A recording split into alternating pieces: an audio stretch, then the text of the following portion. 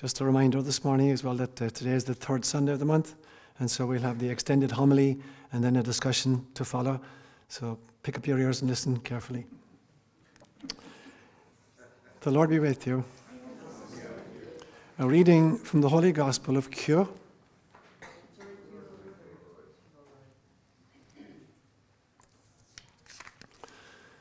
Jesus said, "A man once gave a great banquet and invited many guests. As the dinner hour approached, he sent a servant to tell them, 'Come, everything is ready now.'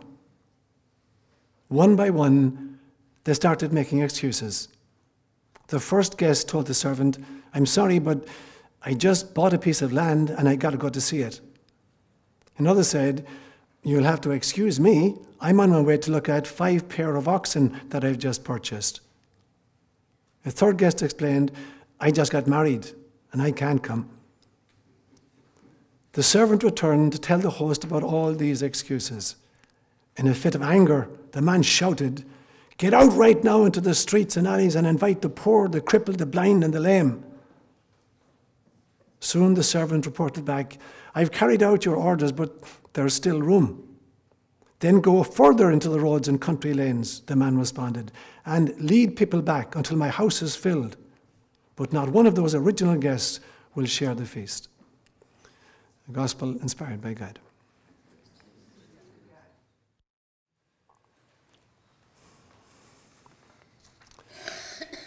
Do you know the adage, as it's used here in America? Patience is a virtue. Yes. Can you finish it for me? Okay. Okay. Therein lies the rub. So the first time I heard this as a small child, the version I heard initially was, "Patience is a virtue, have it if you can, sometimes in a woman, seldom in a man." But I had a little sister who was only 6 years old when she became an ardent feminist. So her twist on it was, "Patience is a virtue, have it if you can, always in a woman, never in a man." And being the ardent masculinist that I was at age 6 or 7, I would respond with the opposite, Patience is a virtue, have it if you can, never in a woman, always in a man. So it's amazing to me the way we can take adages or proverbs or events and twist them to our own purposes. Probably the two greatest truth twisters that we come across regularly would be maybe spin doctors and statisticians. You can do anything, with the data if you're one of these categories. Unless, of course, you're a historian. And the historians maybe are the best of all. They're playing around with the data, reinventing or rewriting history. And that's what I'm going to focus on this morning. In lieu of the gospel reading I just read from the Gospel of Seán, I'm going to make 4 points this morning. I'm going to talk firstly about the discovery of Seán, then secondly about rewriting history. Then I'm going to take this story and I'm going to unpack it a little bit, the different versions of this gospel story this morning. And then I'm going to focus on an insight from Thomas's gospel about this very story. So the first one, the discovery of Seán. I think possibly the 2 greatest pieces of detective work I've ever encountered would be the discovery of Pluto and the discovery of Seán. The story about Pluto was only discovered in 1920, but it had been inferred nearly 100 years before, because very astute astronomers, as they watched our solar system and the planets that had been identified up to then, they noticed there were some kind of perturbations in the orbits of the other planets, and they were trying to explain how could this be. And one genius came up and he said, well, these perturbations could be explained if there were another planet that we haven't discovered in a particular position, in a particular orbit, with a particular mass. Then the mathematical equations would fit precisely into place. We could exactly know why the other planets are behaving exactly as they are. And he put this theory out and he was kind of laughed out of court. And then in 1920, they discovered it. It's in the exact position, in the exact orbit, with the exact mass that he predicted. So this was, for me, an extraordinary piece of detective work. It's the ability to infer from the data something which can't actually be observed. Now, the very same thing happened with the Gospel of Seán that we just read here this morning. So when you read through the canonical Gospels, Scripture scholars have kind of 4 troves of stuff available to them when they're doing their work. The first is the canonical Gospels, or the canonical Scriptures, like the Hebrew Scriptures or the Gospel of Matthew, Mark, Luke, and John. And then there's a second group called the deuterocanonical books.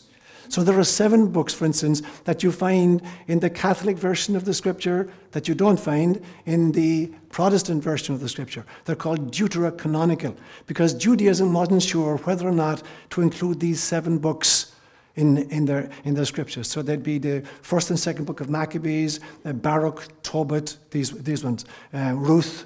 So you get 7 books which are not included in the canon of the Hebrew Scripture or the Protestant Scripture, but are included in the Catholic version. So in the Catholic version, we got 73 books, whereas in the Protestant version, there's only 66 books in the Scriptures. So that's a second group of stuff.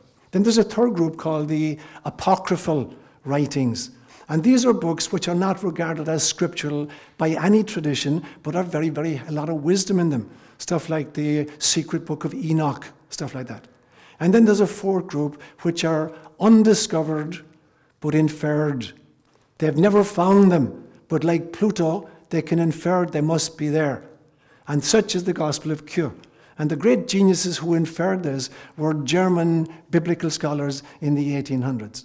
And the way they came upon it was this. When they looked at the 3 of the 4 Gospels, what are called the synoptics, and synoptic is just a Greek word meaning a single eye, because they have a single perspective. Matthew, Mark, and Luke have a very single perspective. John is very different, but these 3 Gospels are very, very close to each other. And what they discovered was that in spite of the order in which we named them, Matthew, Mark, Luke, and John, Matthew was not the first of these written. Mark was the first written. It was written about 70 AD. And Matthew came about 10 years later, about 80 AD, Luke about 90 AD, and John about 100 AD.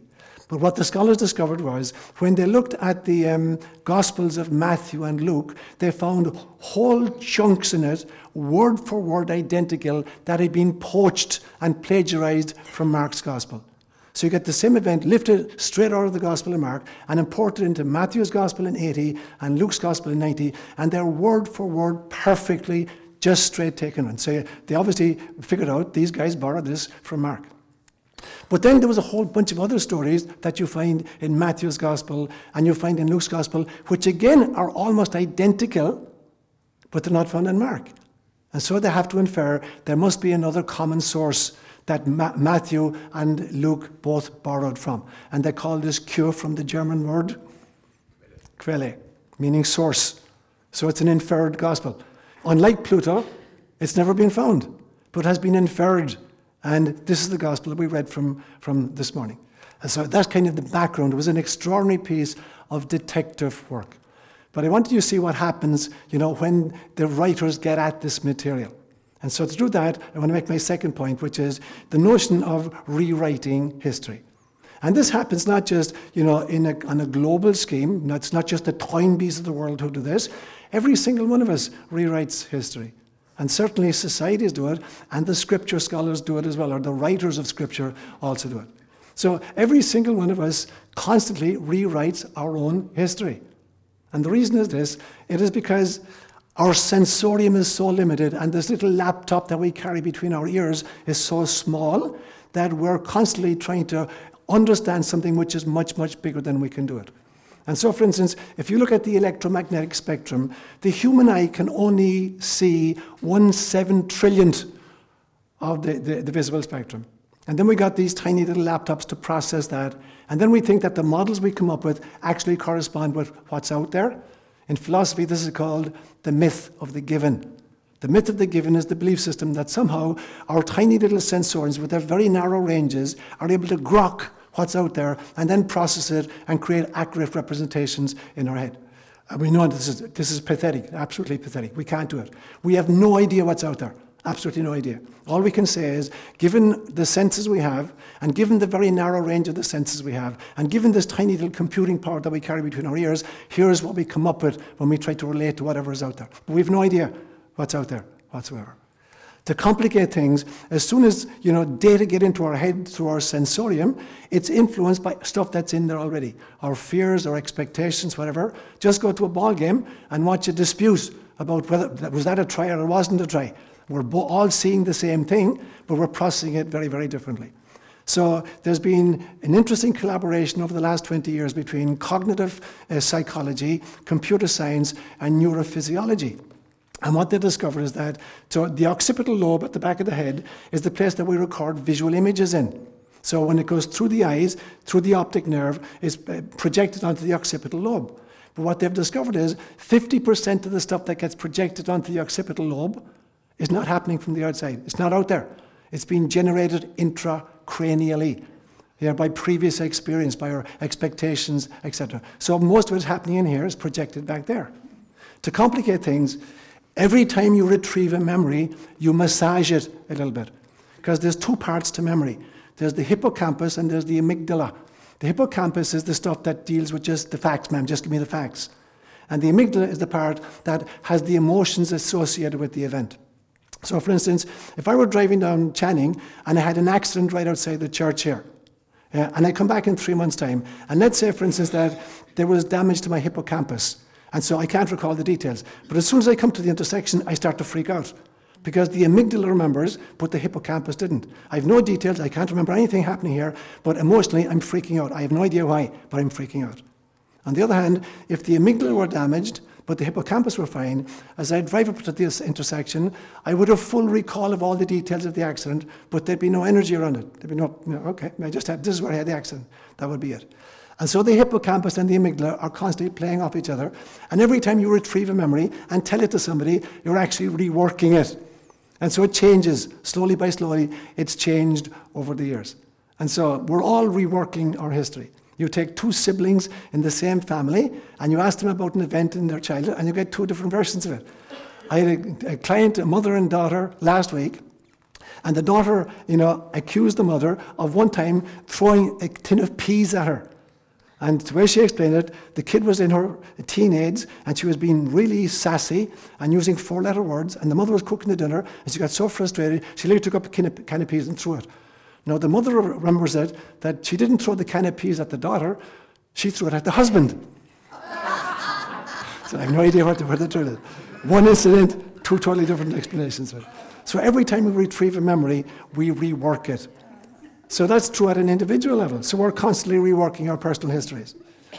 We're certainly doing it as a social group. And we're constantly, the leaders very, very often are reworking world history for us. And so we're either totally fabricating events, like false flag operations, in order to justify some kind of a military intervention in a situation, or we're taking existing events that really happened, but we're reinterpreting them in order to justify something. So we're doing this as communities, we're doing it as nations, we're doing it as a species, a global population.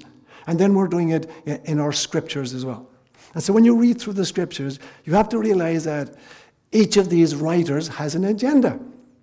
He's writing for a specific audience at a specific time in human history. And therefore, even as you look at the four gospel writers themselves, they have very, very different agendas because they're writing at different periods for different audiences with different agendas in mind. And that's the point I want to get to now, why I want to unpack this story for you. So the version we heard was from the Gospel of Q. There are three other versions of this story, very interestingly. There is a version in Matthew, there's a version in Luke, and there's a version in the Gnostic Gospel of Thomas. And I'm going to leave that one to the end, because for me it's the most interesting, and it leads on to the fourth point I'm going to make this morning. But you heard the story, and the story is that there was a man, a rich man, and he decided to have a party. And he invited a whole bunch of people, and they all replied and said, yeah, RSV, and they all RSV'd and said, yeah, I'll be there. And he spent a lot of preparation, getting this livestock ready and bringing the cooks in. And the day arrived, and he sent out his message. He said, it's ready. Today is the day. 5 o'clock. See you then. And the first guy said, gee, I'm really sorry. I didn't think about it at the time. You know what? I just bought a farm, and I got to go see it. I'm sorry I can't make it. And the second guy said, I'm really, really, really sorry, but I just bought 5 yoke of oxen, be the equivalent like of a tractor. I just bought a tractor. And I got to try it out, get to figure the gears. I need to figure out how to work the gears. I can't make it. And the third guy says, well, You know, I just got married a few weeks ago. I'm not going to take time off to go to somebody else's kind of party. I can't make it.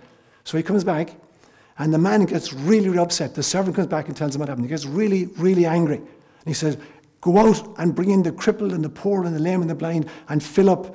I want to make sure that I have a decent party. So the servants go out and they gather people in. And the servants come back and say, there's still space. And the guy says, I want my house filled. I want to be regarded as a great, great hostess. We've got to have everybody, we've got to have this place packed. You know, my reputation's on the line here. And so go out and bring in anybody else that'll agree to come in. And so finally they fill it up. And the last statement then is, but none of the original guests are going to be invited. So that was the version that we heard in Q. You come to Luke's Gospel, and Luke is pretty much right on. Luke reports it almost exactly as he finds it in Q. You get to Matthew's Gospel, Matthew chapter 22, and the story is almost unrecognizable. Here's the story in Matthew's version. It isn't a man, it is a king. And it's not just a kind of a feast, it's the wedding feast for his son. And he sends out the invitations way ahead of time, and on the day, he's ready, and he sends out to servants to tell people, everything's ready, come in. And they don't make excuses in Matthew's version, they refuse to come. Very, very different. They're not just making excuses, they're refusing to come. And the servant comes back and says, nobody wants to come. And the king is totally enraged. He sends all of the servants, he says, tell them it's ready, come in already.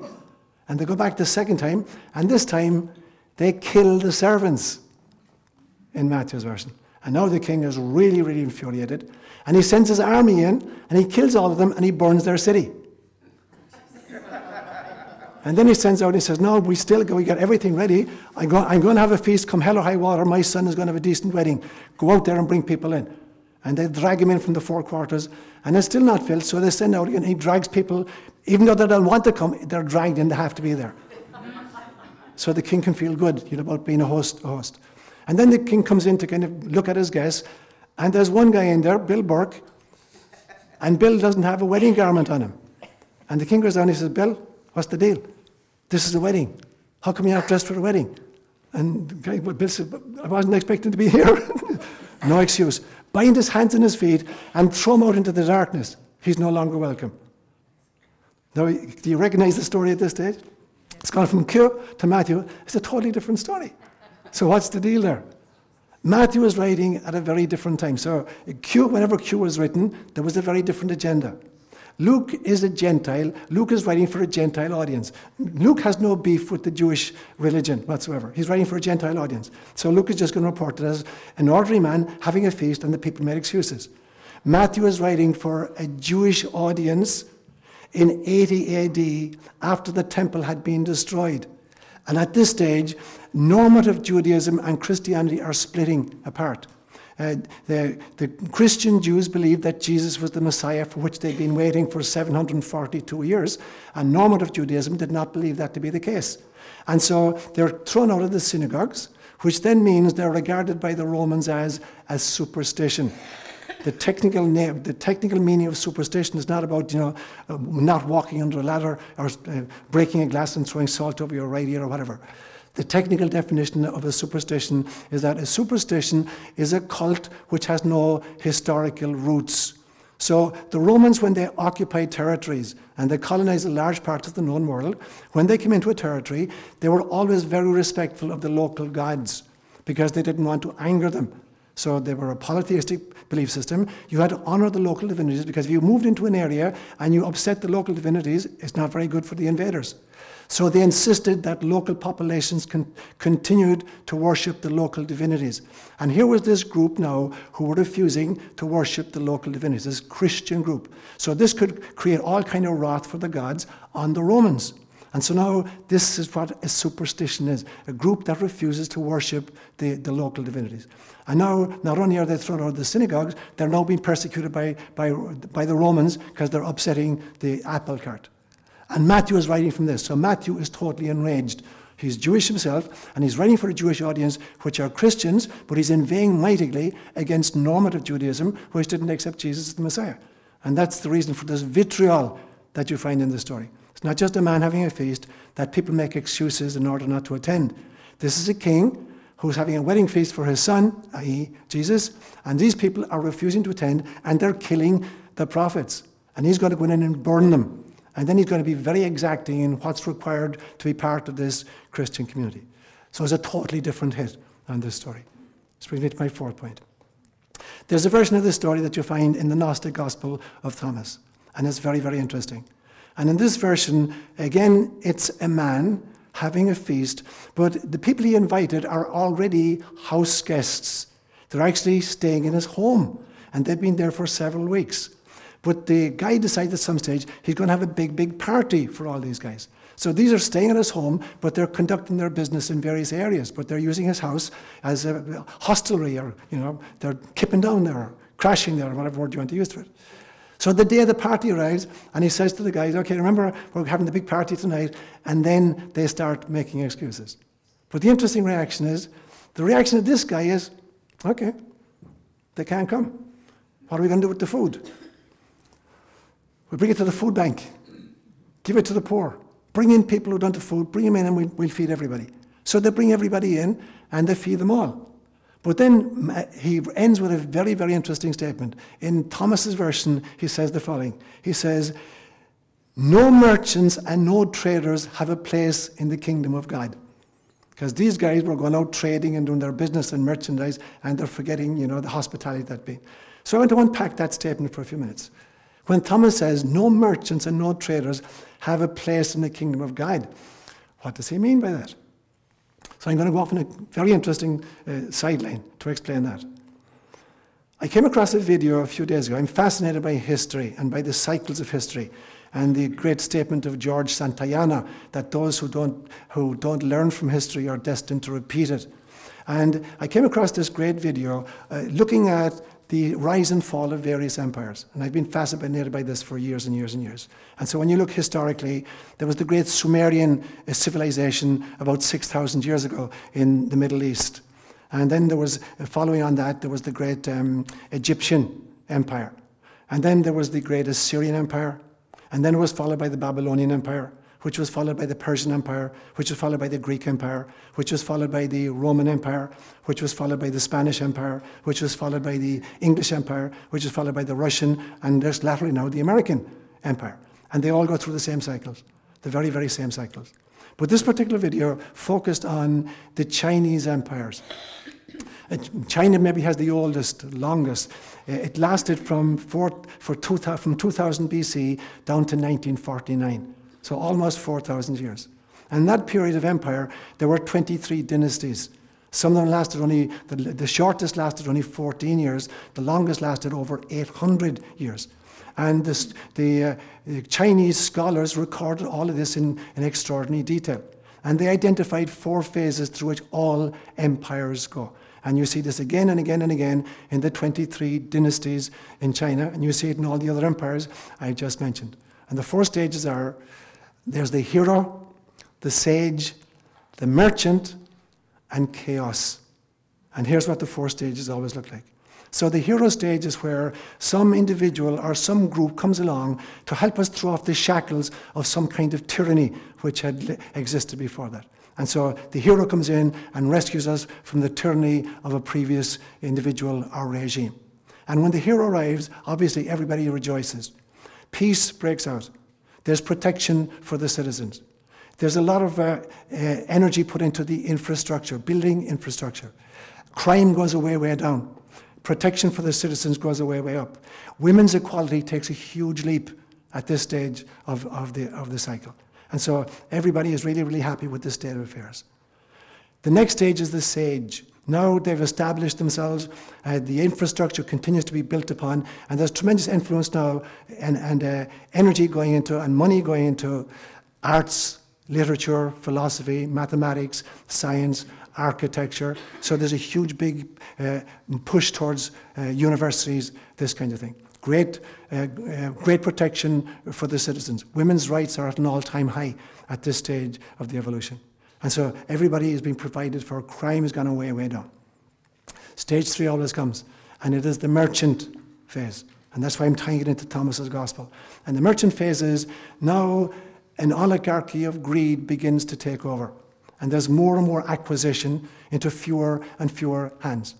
And there's a lot of colonial expansion. Foreign wars are engaged in at an extraordinary rate. And to finance these foreign wars, there's extraordinary taxation happening on the populace.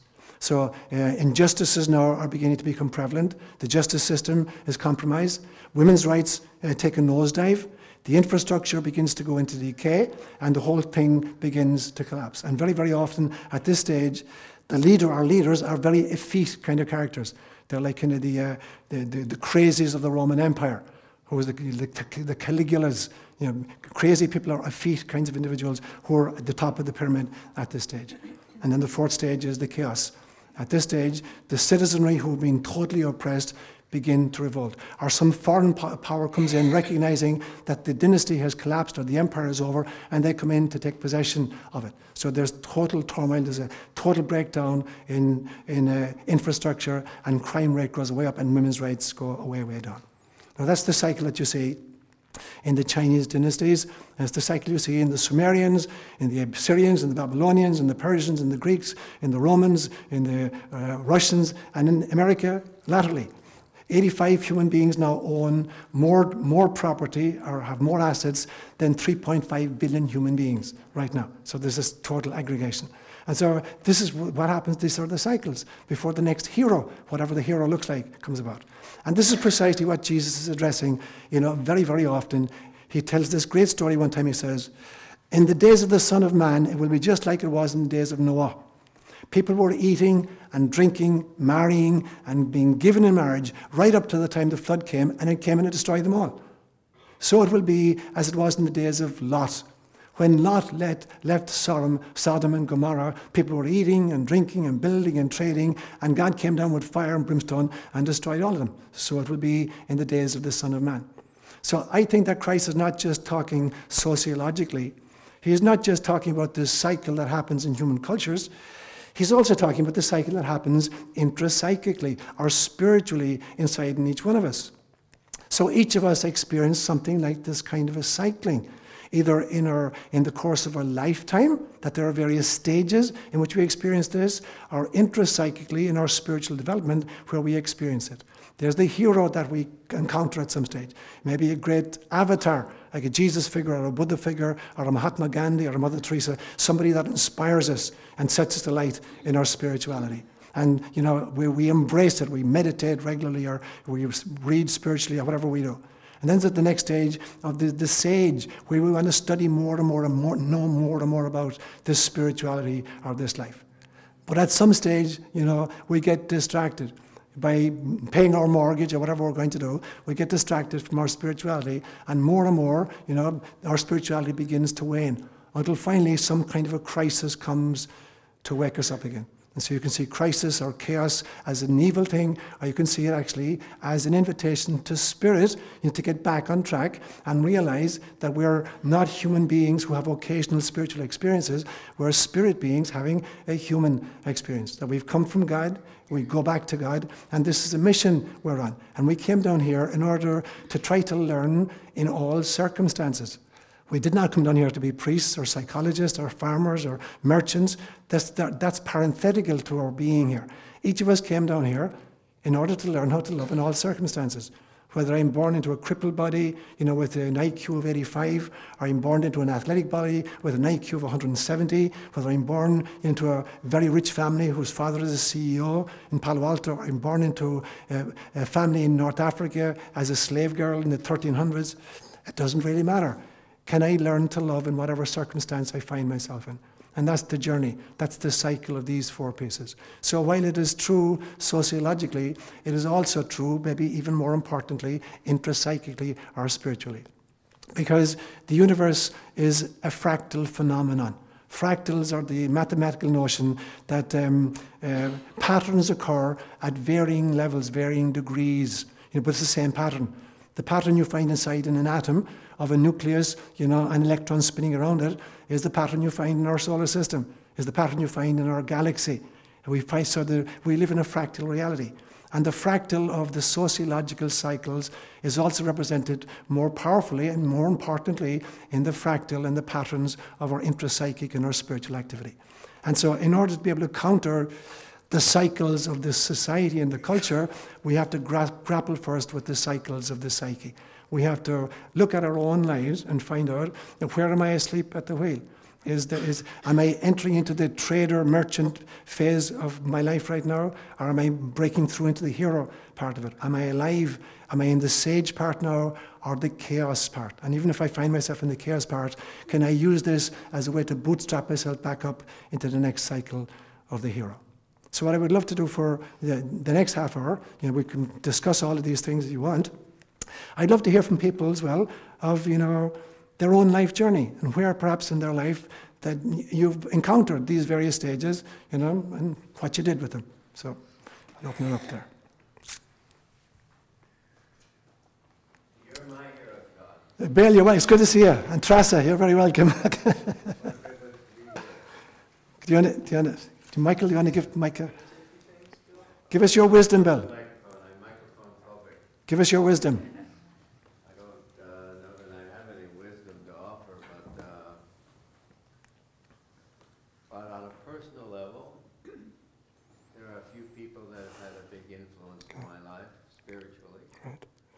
And you are certainly high on that altar or pedestal. Okay. And I don't quite know whether it's a function of my Irish heritage, which I can't entirely ignore because it has an attraction. My father was born and raised in Ireland, and my maternal grandparents as well. And my distress with the official posture of the church that I was raised in created the chaos for me internally that leads me to a hero like you, or someone else who might have been my hero, someone whose book I read that inspires me, moves me, in fact, changes me. So I can acknowledge that I am aware of passing through these cycles. I find it pure joy to hear you articulate these macro concepts into a very personal, individual structure. And I find it exciting to consider that without having thought much about it, I'm experiencing That's brilliant. that. Brilliant. It's just remarkable. Brilliant. And you articulate it so well. I can only feel gratitude, and I can feel a sense of comfort. Fabulous. Fabulous. That I am not alone, that I'm part of a mystical Family. process Brilliant. that we are all engaged in. And I embrace all of you in our journey. Okay. So Thank you, I don't Bill. know, I'm just That's beautiful, Bill. In case you haven't noticed, Bill is a poet by nature. Yeah. Thanks, Bill. Thanks a million. That's beautiful. That's beautiful. Okay. Somebody who wants to get in next? Jeannie.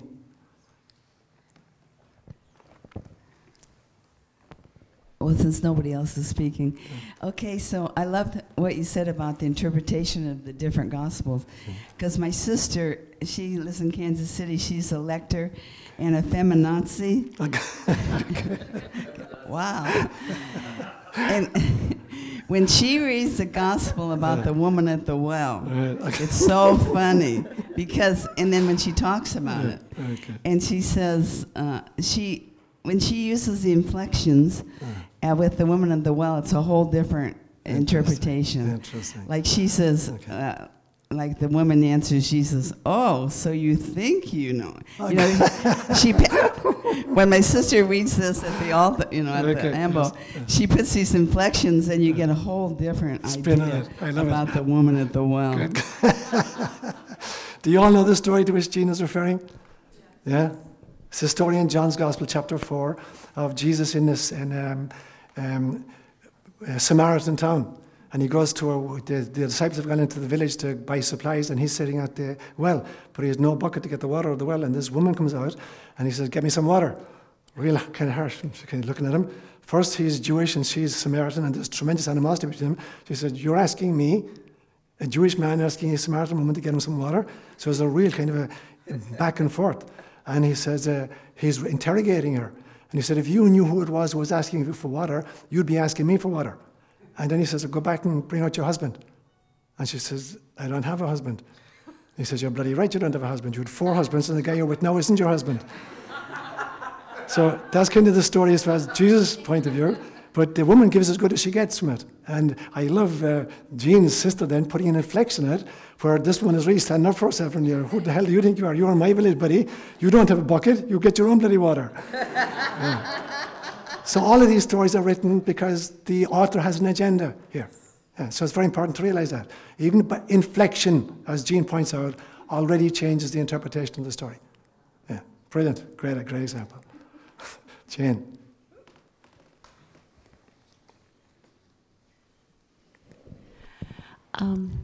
I actually watched the video that you referred to. Brilliant. And so I have 2 questions. Good. One is that at the end of the video, they talk about that the way society or civilization survived was in the monasteries. Yes. And I actually thought they might be going a different place than they went with it. It was really just these enclaves of culture that survived. But my question is, what about... I mean, I think that we all see that things are changing, evolving, spiraling, whatever we want to call it, in terms of universal consciousness. And the hope would be, I mean, I think that if we accept, which I do, that what we're here for is to take whatever spin we got this time and bring it to love. How does the overlay of the evolving consciousness or the changing consciousness affect that? That's brilliant, Jane. I totally agree with you. And so the historical narrative would suggest that there has to be a descent into chaos, and sometimes years and years and sometimes hundreds of years of warfare and turmoil in order for the kind of to readjust itself. I don't think it necessarily has to be like that.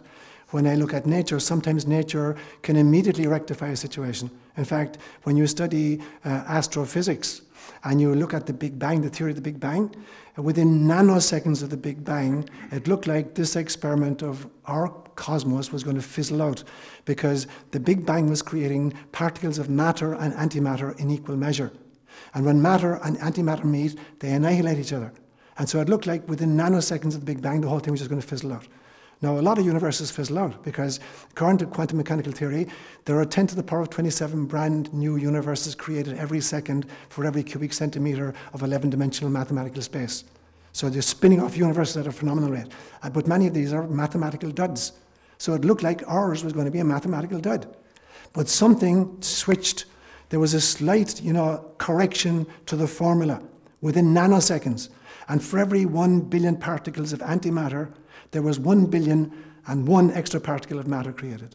And from that slight imbalance, the entire universe we see around us, 200 billion galaxies with 150 billion star systems in each galaxy, everything from Shakespeare to tulips were created out of that slight adjustment. So the universe itself made an instant correction. So sometimes corrections can be instantaneous, and sometimes they take a lot of time. So where are we at in our evolution? I'm totally convinced that there is an awakening happening in our world.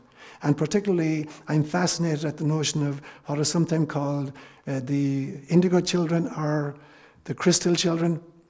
There were children born at a specific period of human history who are of a different order to the rest of us that came in. They're much more advanced beings, and they're given 2 different names. Those who started coming in around the 1980s are called the indigo children. Those who started coming in around the turn of the century are called the crystal children. And they have a very, very different kind of a consciousness. Even at very, very early ages, they're deeply mystical, deeply spiritual, but also evolved a lot in ecological considerations, in economic injustices, and are actually doing things about it. So I'm totally convinced that literally, when we pray to our angels or angelic beings, those who live at different levels of intellect and grace, to come in at times of crisis, they come in. And they're sending us, the commandos, these young children coming into our midst at this stage, who are being born among us and have a very, very different mindset. So I think it is very possible that we will make a fairly seamless transition. It doesn't have to be a bloody, chaotic version like we've done so often before. And that all it takes is for 10% of the population to shift into a Christ consciousness in order for it to become available through osmosis for everybody else, and the whole thing changes radically and very, very quickly. So personally, I have tremendous hope for our world and for particularly through our kids. Yeah. Margaret.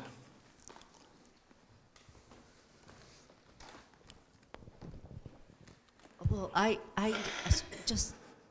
think I just have a question. Sure. Is chaos always a negative thing? Yeah. I mean, I think of chaos as the source of everything. Totally. So I always think I have a chaotic God. Okay, good, good. And every time, Good. 18 million times a day, when I get feeling chaotic, I go, well, God, you're speaking to me now. Totally. It's a That's 'cause you're a woman. dialogue. It's because I'm fixing the damn dinner. All right. It's chaotic. You're absolutely right, Margaret. You're absolutely right. And so there's a whole theory of chaos, It's allied to kind of complexity theory, with the belief system that by rearranging the parts, you create a much higher order of complexity. There was a guy who won the Nobel Prize in biochemistry in the 1970s, a guy called Ilya Prigogine.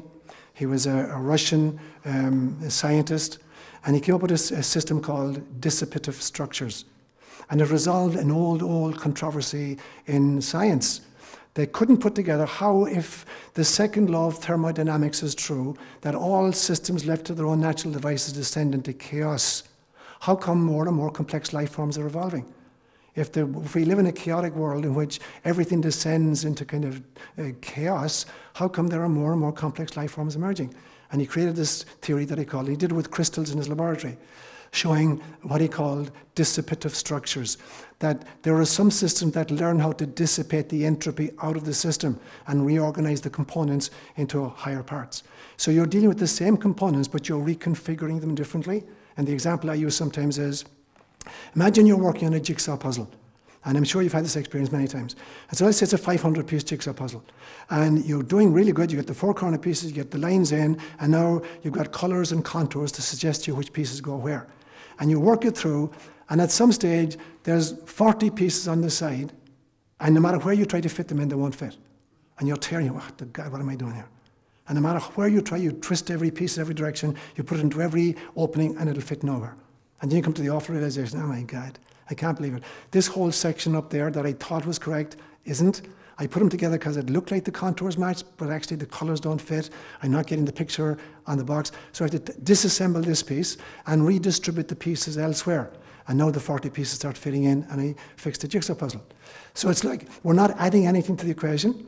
We're using all the same pieces, but we're reconfiguring their connections.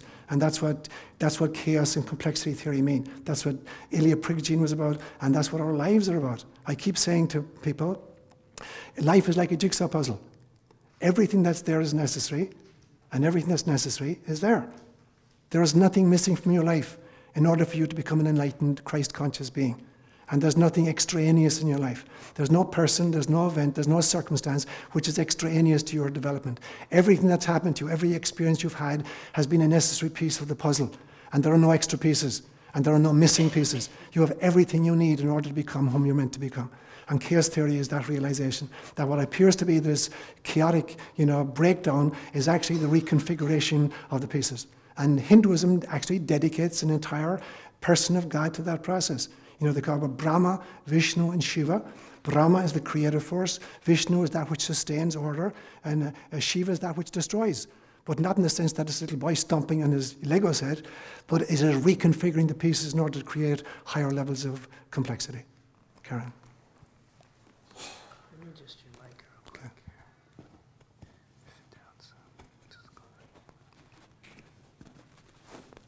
I got a weird ear.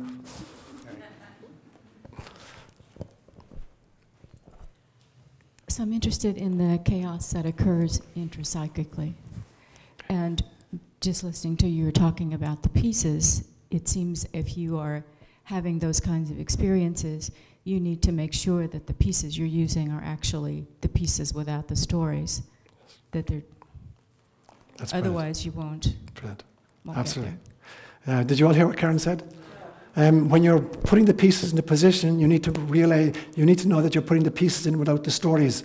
And what she means by this, I'm presuming, is, you know, it is the stories we tell ourselves that crucify us. I've distinguished many times between pain and suffering. The Buddha said famously one time, pain is inevitable. It's the price of incarnation. It's also the medium of enlightenment. Suffering, he said, is optional. Because pain is the price of, you know, admission into incarnation and is the medium for enlightenment.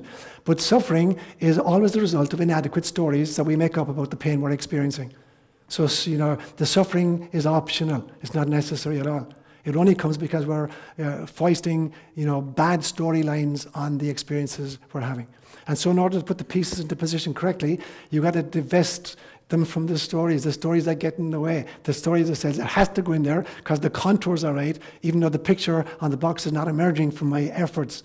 So I have to tell myself a different story, or let go of the story and just utilize the experiences themselves. Is that what you were meaning? Yeah, brilliant. Patricia was next. Michael, sorry, Patricia.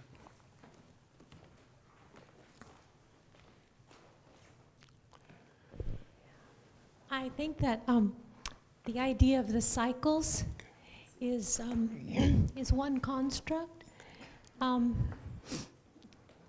which doesn't always square with my reading of history. Okay. But that's aside.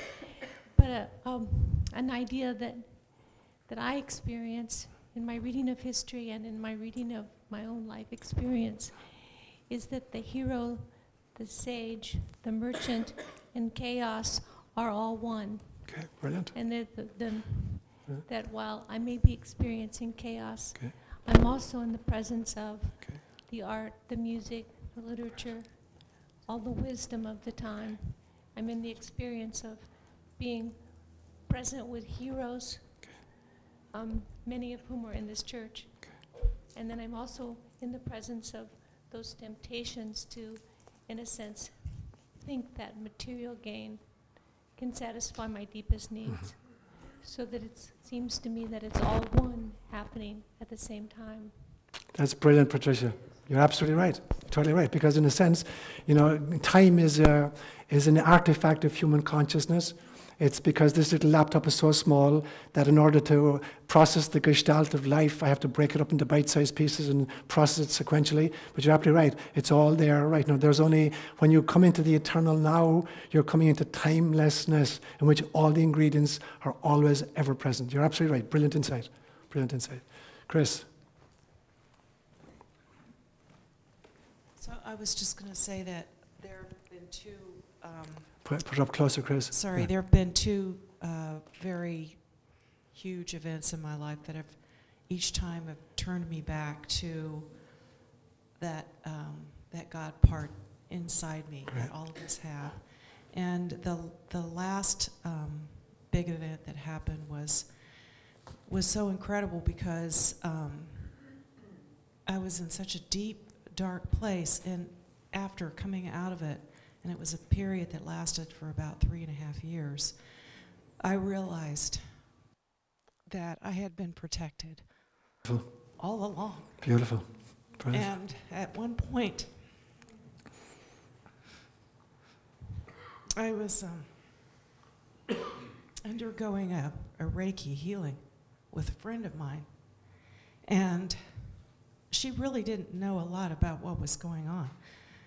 And as I was laying on the table, I was surrounded by angelic beings, and I really, honestly, at that point in my life, I had a question about whether angels were sort of an intellectual construct that we create, because we create a lot of things in our head.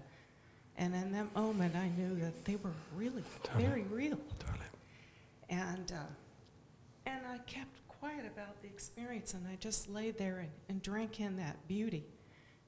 And when I got off the table, when the session was complete, and we sat across from each other, she was beaming, and she said, "Wow, the top of the house came off, and there were all these angels."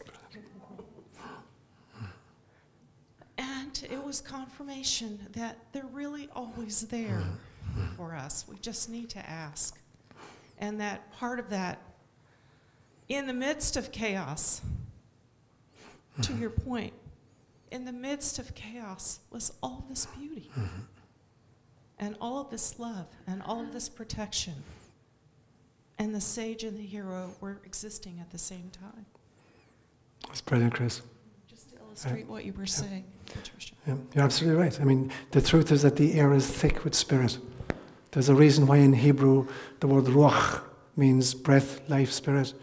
In Swahili the word pepo means breath, life, spirit. In Greek the word pneuma means breath, life, spirit. And even in English it sneaks in English. You know, inspiration literally means to take the spirit in, or to breathe in, or to be creative. And expiration means to let go of the spirit, to breathe out, or to die. And so in many languages they've captured this. The air is literally thick with spirit. It's only a question of can I tune the dial a little bit? It's not like we have to go someplace in order to encounter them. You know, we have to shift the consciousness state. That's all it is. Yeah. The air is thick with spirit right here, in every place. Yeah.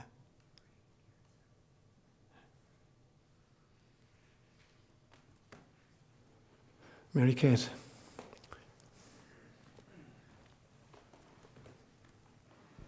The part of the Eucharistic prayer of the cosmos that I really like is, you are who are the gentle mother watching while the great crises of our times are understood for what they really are. Great opportunities were seen beyond the separation into the oneness of isn't. Yes, absolutely. There's the same notion that so many of you are picking up on now, the chaos piece, Patricia's piece, you know, it's all present, Chris's piece. It's true. It's only a question of seeing differently. It's a question of changing the storyline. It's a question of tuning the kind of the consciousness device so that we access what's already around us. Yeah. There's no place to go. Yeah. Susie.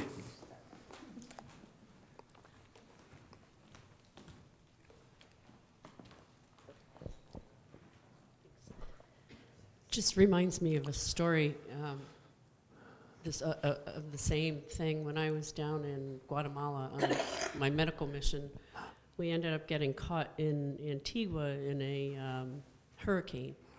And it was a earthquake that caused a volcano, and then the hurricane came through. And we were in this hotel, and I was in a room by myself, and the cable went out, and so there was this picture on the TV. I had the TV on, but there was nothing on except for this still. If you went through the channels, it was just like a still picture, and there was one of Jesus and Mary. So I kept that on the TV and just meditated on the weather improving, because we were having a difficult time getting out of the country and had to make other plans. So I just I don't even know how long, I just sat very quietly and meditated on that still picture of Mary and Jesus, asking, meditating on the weather clearing up. Wasn't supposed to for like 2 more days. And then at 6 a.m. the next morning, I woke up and I could hear the birds chirping. Beautiful. So it just made me think of the chaos going on outside, and this still picture of Mary and Jesus, and just this meditation that I had. That's beautiful. It's beautiful, Beautiful. I just had a comment. Sure. So I've been thinking about the different cycles that you were talking about with the hero, the sage, the merchant, and chaos. And earlier in my life, I find that it took time, years, to work through the cycles. But now that I'm older, it seems like I wear those hats all the time, not necessarily simultaneously, but from 1 minute to maybe 10 minutes to an hour. And I cycle through these different hats. And I try to work with chaos as quickly as possible, try to see what the lesson is as quickly as possible. But to really understand that these are different roles that I play in this current phase of life that I'm in. That's brilliant, Michael. It's interesting that the Native American Indian tradition, they don't use the word chaos, they use the word confusion, but they say that confusion is the field of all possibility. Confusion is the field of all possibility. And so in other words, if you're in a confused state and you try to reduce it quickly to an outcome, you're impoverishing the possibilities. So they're big into just stay with the confusion for a period, just sit in the chaos and let the universe or spirit decide what the appropriate outcome is going to be. But we want to collapse it down really, really quickly to a specific outcome to get out of the chaotic a situation. So having the ability to stay in the chaos, as so many of you said again, that's a real spiritual meditation, allowing spirit to determine when and where and how, the solution suggests itself. Karen.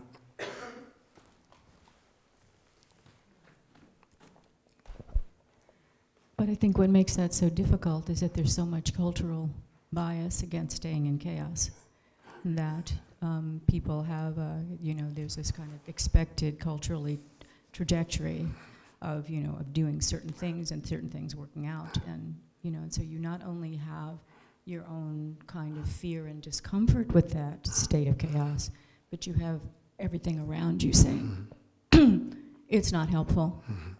So this is really against, it takes a lot to let that drop away in order to live, or as Pema Chodron would say, to live in the fear, to turn, it's like the nightmare, turning around to look at it. Right. And that's why I love the the old Taoist symbol of the yin-yang, because so often in our culture we kind of celebrate light as being evidence of enlightenment, and we denigrate literally the darkness as being evidence of shadow material or even demonic in some cases. And for the Taoist insight was that the darkness is the mystery out of which everything emerges. It is the dark, fecund womb out of which all possibility emerges. And so you can fertilize it, but you have to be prepared to be there for a period of time. But we think the darkness is the bad thing, and the kind of the light is where we move towards. So having the ability to stay in the darkness and embrace the mystery of the darkness in order to allow something to be conceived, a life form to be conceived, that's really difficult for us in the West.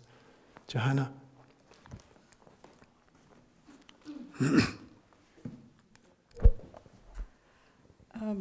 I think that the expectations of the current age that we're in now are that things are clear and instantaneous.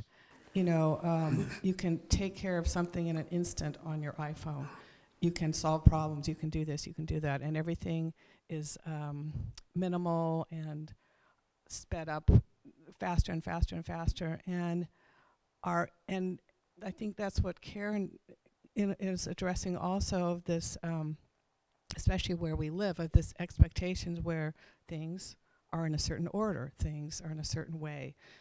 And internally, it just gets more difficult and difficult to deal with that speed, number one, and to live here and not be within that parameter. You are looked upon differently. It's just like, wait a minute, you're not this or you're not that or whatever. Why do you have these problems? Why do you think that you're having a problem? And the other part of that is, as an artist, I think that there's a part of you that constantly deals with chaos to produce something. There's a massive amount of things to pull from, and you're pulling and you're coming and going with different ideas and things like that. And the other thing is just a quick story. After my divorce and my sister passed away, I went down to Los Angeles to visit a friend, and she was in the entertainment industry in Los Angeles. And I went to I'd never been to a catered party. This place was plush and amazing, and I absolutely didn't fit in. And somebody asked me, so what do you do? And I just looked at them and I said, I'm growing my hair. It's just like, if you're just brave enough to just say it, I mean, we went later in a silver Bentley to have sushi. I'd never done any of this stuff. Good for you, Jenna. Good for you, Ben. Brilliant. I made just one response to the second point you made, that they're going to stay, as an artist, staying in the chaos and see what emerges. It fascinates me that, for instance, literally all creative exercises are just about reconfiguring existing pieces. So you take, for instance, all the collected works of Shakespeare. Where do they come from? 26 symbols. We call them the alphabet. Just by rearranging different permutations and combinations, the complete works of Shakespeare emerges. You look at, all the music of Beethoven. Where did that come from? just by rearranging, 6 or 7 chords or whatever. That's what it is. What about our DNA? It's just basically the reorganization of 4 nucleotides. Yeah? So you just take these 4, you combine, permute, and all life form on planet Earth emerges. Or my favorite example, binary mathematics, which was invented by a mathematician at the university I attended, a guy called George Boole. He invented Boolean algebra, except he was there 100 years before I arrived in the 1840s. He invented Boolean algebra, or binary mathematics, which is the basis of all computer technology. Everything you do on a computer is reduced to zeros and ones. So from zeros and ones, you create all the experiences you have on a computer. Whether you're looking at a photograph, a video, or hearing music, it's all zeros and ones. So even with just 2 elements, you can create this multiplicity of possibility. And that's what chaos is about. Having the courage to sit in the dark until we reorganize the pieces to create the new complex outcomes. Alfred was trying to... How are we doing for time, Mike? We have 3 minutes. 3 minutes. So we got Alfred and then Patrice. Let's go back to the Big Bang. Okay, amen. Have you time? Well, it's going to be real fast, real fast trip. The Big Bang occurs. Okay. Energy is uniform, yes, instantaneously. Yes. And then begins the entropy function, and disorder starts to occur. Right. It occurs to me that evolution is not possible unless disorder occurs. In a uniform universe, there could be no evolution. It's perfect. Brilliant. That's brilliant. So carrying the idea a little further, I can understand, God's hand in all this. Yes, yes. And now we are where we are, and we've discovered, the universe is expanding. Well, we knew that, except it's expanding at an ever-increasing rate. And in the future, I can see all of the atoms and the energy and the worlds hurtling away from one another until there's just a void. I love it. What am I to make of that? Yes. I know exactly what knowing you as I do, Alfred, I know exactly what you're going to make out of it. You're going back into the darkness out of which the next game will emerge. Yeah, the next phase of the game. So it's not an empty, hopeless... No, not at all. It's just another version of chaos. Yeah, it's a way in which one version of the game ends and a new version of the game begins. But it's all God's play. We're all God's, we're characters in God's drama, all of us. We'll finish with you, Patrice. Seán, this is so interesting this morning, this issue of chaos, because one of the reasons Mike is not here this morning is he had nightmares all night about chaos. Oh, God, love him. It's because we're trying to dismantle a home of 42 years. Wow. Neither one of us want very much at all and don't need very much. Wow. But the last few months have been very chaotic. But I find myself waking up in the morning, I can hardly wait to tackle it, because it just frees you up so much. You realize what you need and what you don't need. And what we need at this point is so simple. That's brilliant, Libby. You mentioned at the very end of your sermon, but it's friendships, health, spirituality, joy, children. It's so simple. That's awesome. Wonderful to have this time Brilliant. and a time to get rid of all this stuff that we don't need. That's brilliant, Libby. Maybe one final comment on that I am sure you're aware of it as a psychologist yourself, that in many psychologies and in many spiritual systems, the house is the metaphor for the psyche, and the idea of dismantling the house, is a beautiful message about, moving into a deeper understanding of the self. So good for you and good for Mike. Guys, thank you so much for your patience this morning.